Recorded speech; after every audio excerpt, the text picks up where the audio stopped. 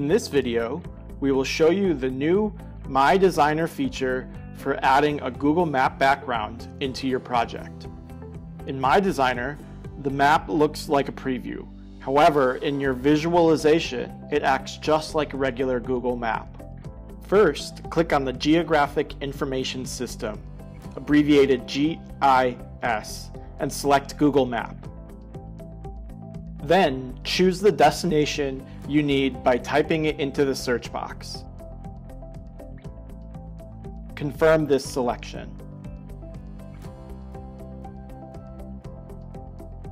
You can easily change the settings according to your needs.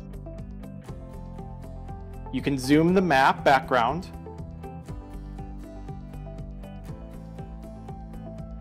choose the destination by coordinates, select the type of map,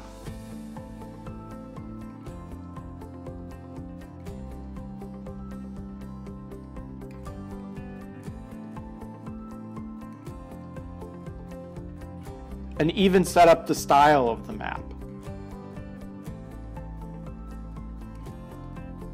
Companies can also choose their custom style based on their corporate brand policy.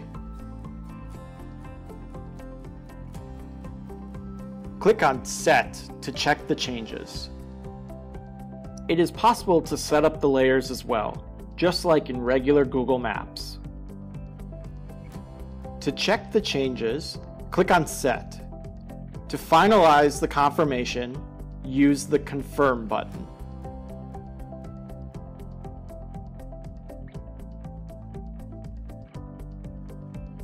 The components from the Components library are easily placed into the map.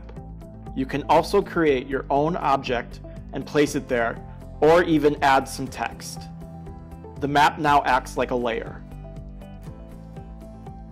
Live View shows how the GIS maps could be used in the visualization.